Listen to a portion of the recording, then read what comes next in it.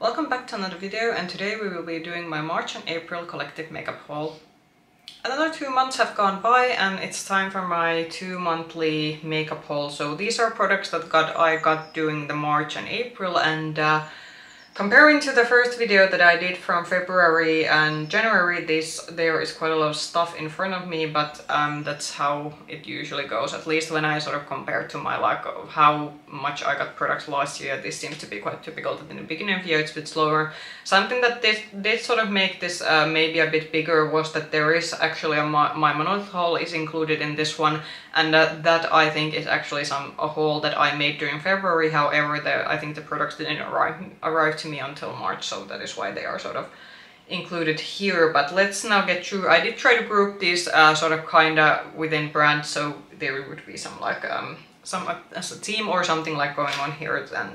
But yeah, let's get to them.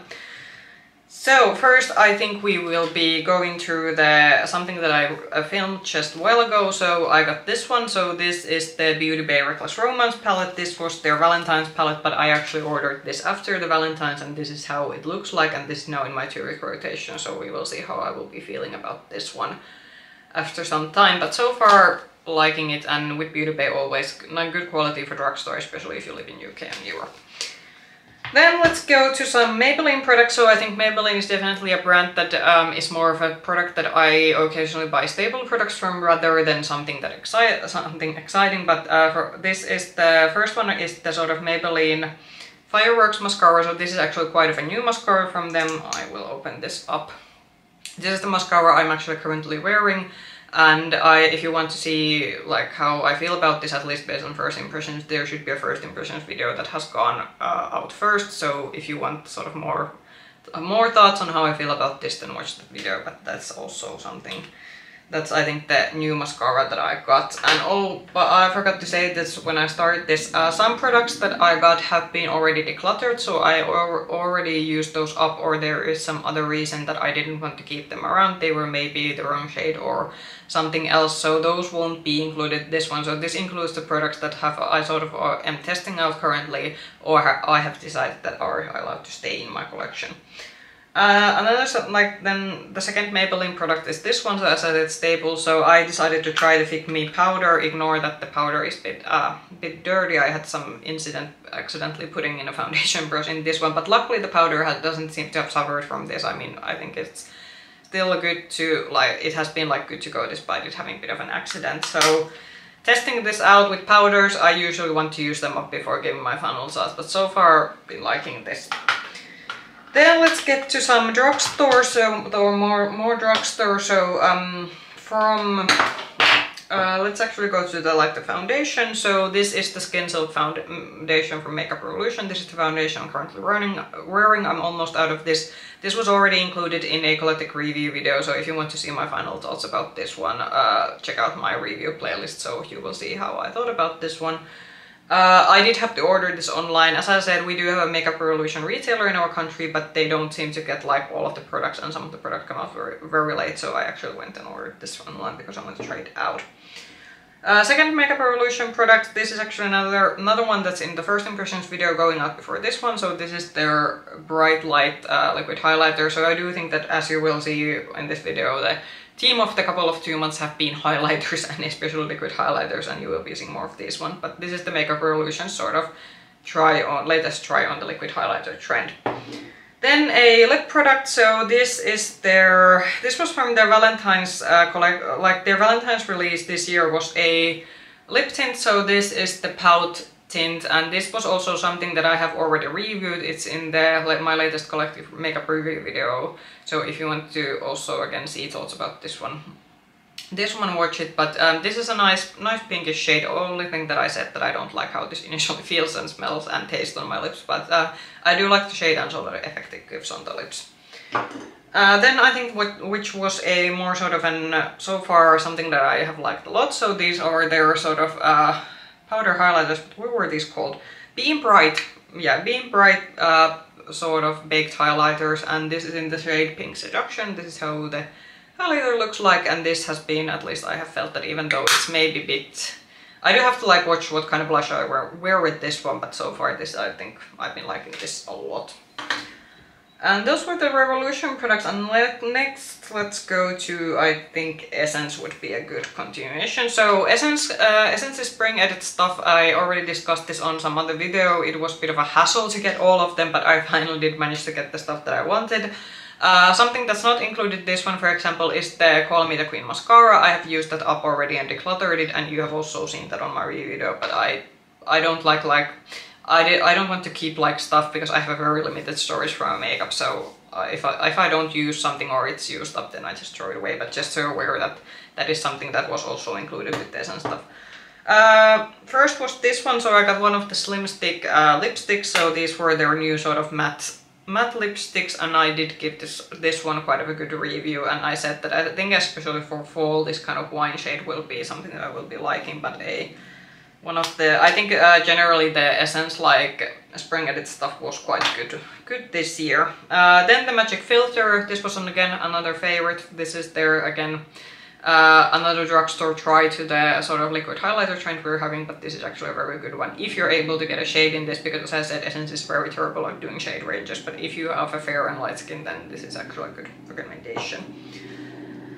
Then I got one of the Baby Got blush, so this was their liquid blushes. They have 3 shades from this one. Another good drugstore liquid blush if you're looking for options and if you're especially bowling on budget. Again, a recommendation. And then their sort of powder blushes that they also got. So I got mine. This is the Blush Crush, and this was in the shade Cool Berry. And this is how it looks like. So yeah, Essence was definitely another brand from that there's quite a lot from, but as I said, with Essence I don't buy with Essence their limited edition stuff, just like with Catrice, so there's only like 2 times a year when I buy from both of the brands, and that's their like spring and fall edits, and that's usually when I think they also kind of do their better product formulations, at least with Essence's Spring. I actually do think that I like this Essence's Spring Edit stuff much more than than the Catrice one that I tried now, when I'm like thinking that how many products I liked from Catrice versus Essence. Then I will show just quickly the W7 liquid blush and contours. These are quite new product to the market, and again, these are actually something that I'm currently wearing, and if you watch the first impressions video, you have already seen like my thoughts about these, but if this is a W7 is a brand that's easily accessible to you, then again, I would recommend maybe giving these a look and see that are these kind of products that you would like. Then let's go to maybe we are like slowly progressing to some mid-range, like I think mid-range makeup these days is definitely something that is slowly, I'm not gonna say like dying out completely, but because I do think that we are now having like quite good formulas in a drugstore, and then if you are the kind of person that wants to spend on luxury makeup, then you're just gonna go buy luxury makeup. So I do think that with the current makeup trends, the sort of mid-range brands have been the ones that have been like suffering quite a lot, because there's always the argument that you can find something similar much cheaper, or if you then really want to spend the money, then you just go to the higher end luxury brand. But I did, as I said, discover a few, like a month or so ago, that Be Perfect, we actually have a retailer in my country, so some of these have been bought from the small store that's in our like city, but there is also one product that I did order online. So first one is the Full Impact Concealer. This is the concealer I'm currently wearing, and I have been wearing for a while now. I did say that compared to the Chroma concealer, I would like buy this one 100% rather than the Chroma one. If you're looking for a good good evening out concealer, even though this is advertised matte concealer, I don't feel this is like too drying, especially compared to the Chroma concealer that actually did look quite dry on my eyes. So if you're looking for a good medium coverage concealer that smooths out, this is a good something I would look into. Then the sort of cheek products, so I got one of their Polar Vortex highlighters, so this is the lilac shade, and I did praise this formula I think for the fact that it's not too shimmery, so it actually doesn't accentuate like texture, and this was in the shade Snow Angel, and I did warn out that this is actually something that's gonna be a bit purpley on your eyes, not on your eyes, on your cheekbones if you use this, but a very nice formula, especially if you have a bit more texture in your skin. Then I got one of their Scorch blushes, so this is in the shade Melt, and these are more of a glowy blush. However, these are the kind of glowy blushes that I can wear because they aren't like glittery or like you would have like almost like a shiny eyeshadow on your cheeks, but this is the kind of glowy formula that I can wear, and this was again a very nice formula to work with. Then I got their sort of contour stick, and this is in the shade Maple. Another excellent, I would say, base product compared, especially if you consider my skin tone. So because I have a cool rosy undertone, this is actually quite of a perfect shade, and again a very nice formula to work with. Then the palette, this is actually something quite new. So this is the Mrs. Glam palette, and this is the Showstopper too. So they have had the, I don't know that, like, I'm not familiar with the influencer, but they have had the collaboration with the influencer previously. And this is a very, how should I say, a big palette. This was recently, I took this out of my 2-week rotation, and I will be talking about this more in the collective review video. This will be included in later, but so far I'd say for 37 euros that I paid for this, I do feel that I did get my money's worth. The cheek products, I can't use the bronzers, they are too like warm tone and too deep for my liking, but the blushes, the small highlight that's over here, and the eyeshadows, I do think that they are like, this is very like on a par as the, what is the price that this is being sold. Is the sort of glittery, is this bit maybe tacky, that's up to maybe, up to out there for you to judge, but price wise and what kind of products you're getting in this, I do think that I'm leaning towards the direction that I do actually like this. But yeah, quite a lot of Be Perfect, and I would say that yeah, it's a mid-range brand, but actually for a mid-range brand I do actually feel that there's quite decent value in the products, and I have been like, I actually have liked all the products so far that I got them from them, so that's actually something to consider. Let's now go through the sort of indie eyeshadow palettes, because then I will end this with the sort of luxury products, so we're slowly progressing to the from like drugstore to mid-range to indie, and even though one of the indie palettes is actually in the price of a luxury palette, you will soon see that one. So Glamlite, I tried Glamlite first time during this sort of two months period, and I got 2 palettes in the form of 2 palettes. So first one is the Chucky palette. So here is what the palette looks like, and as I said, if you like your grays and dark tones, this is a good, is it maybe a bit of a one-tone palette, because a lot of these shades kind of look similar once you get them to the eyes, yes, but I did say that this is actually like, if you're looking for an indie formula to start out with that is priced quite like decently, I would start with Glamlite, because this I feel is a quite approachable formula to even someone who is a bit more inexperienced in terms of using more colorful or deeper shades, but bit maybe one-toned, but I still did like this. And then the more other palette that I was perhaps even more impressed with was this one. So this is the Betty Boop palette, and especially I said that with this one was that I felt that the shimmers compared to a Chucky palette, like they were some kind of definitely an upgrade, because the mattes are as nice and easy to work with as in the Chucky palette, but the shimmers, all of these are like, they have beautiful sparkle. There's even some bit more like duochromish, nothing like super shifty, but bit of a shift there with some of the shades, but very beautiful. And I would say that this was the palette that sort of surprised, because it kind of looks like a red palette, but you can actually do more than just red looks, and this is a palette that I would actually like warmly recommend from the brand if you want to get it.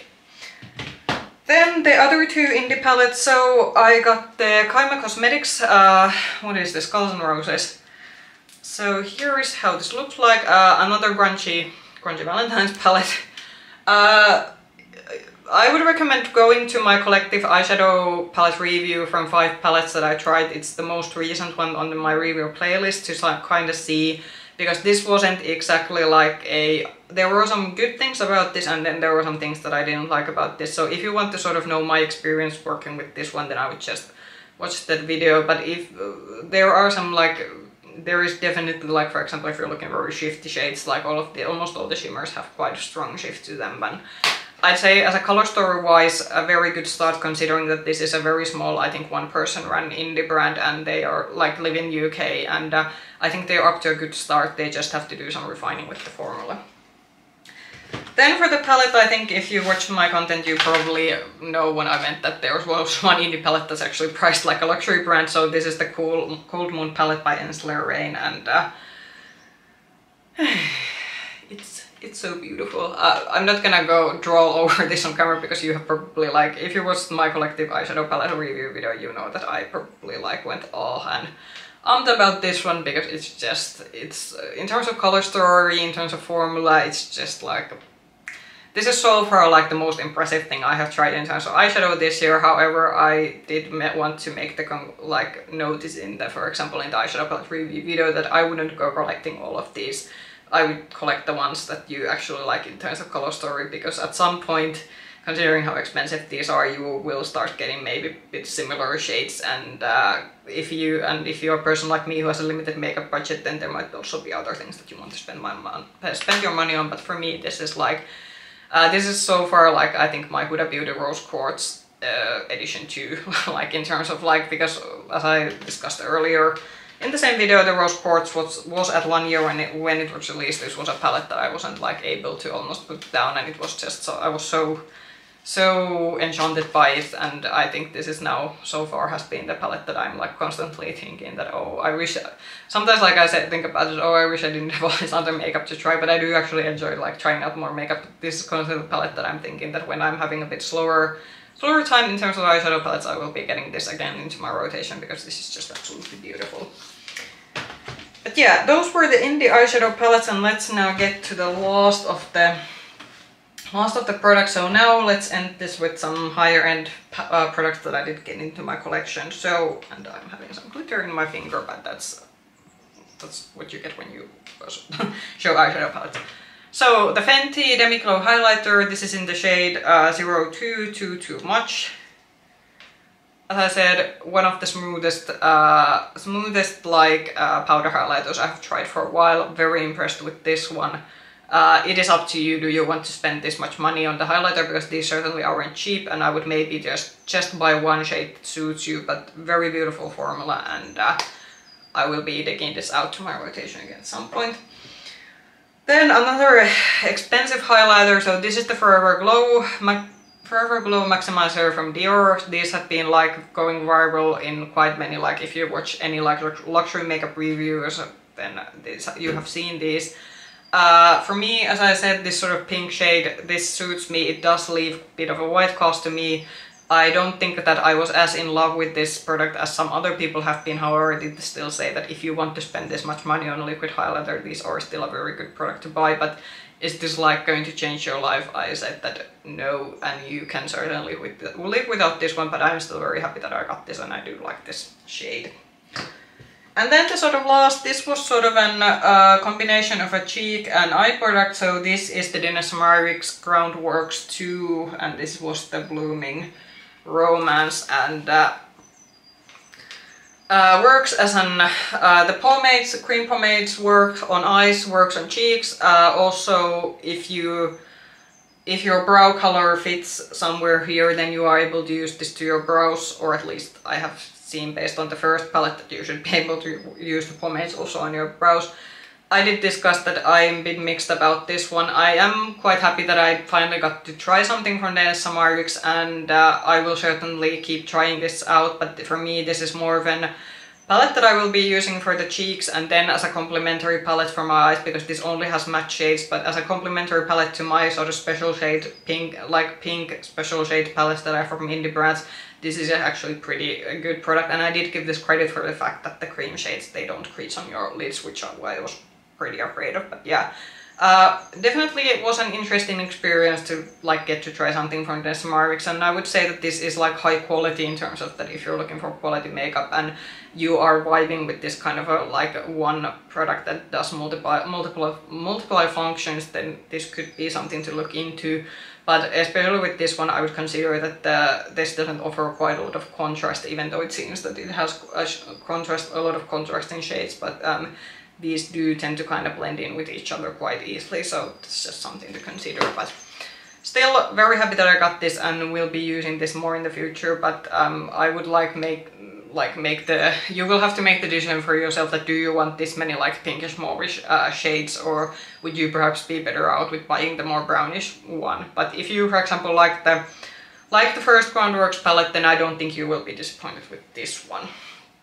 But yeah, that was a lot of makeup. I will emphasize at the end that these makeup haul videos, these aren't meant to be way to brag. These are meant to be purely for like entertainment purposes, and I'm a person who has a full-time job, so there is a certain makeup budget that I have to abide to, and so it does fluctuate from monthly that how much makeup.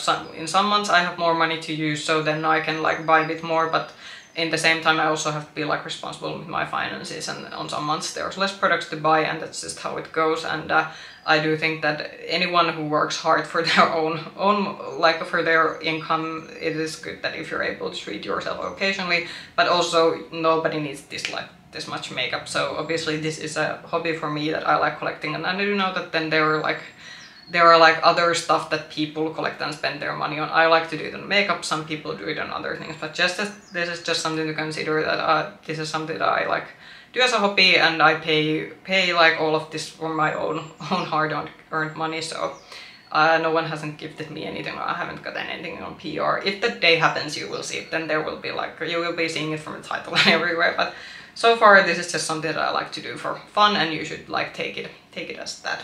Down below, that what did you think about this haul? Were there some products that you had gotten during the couple of last months?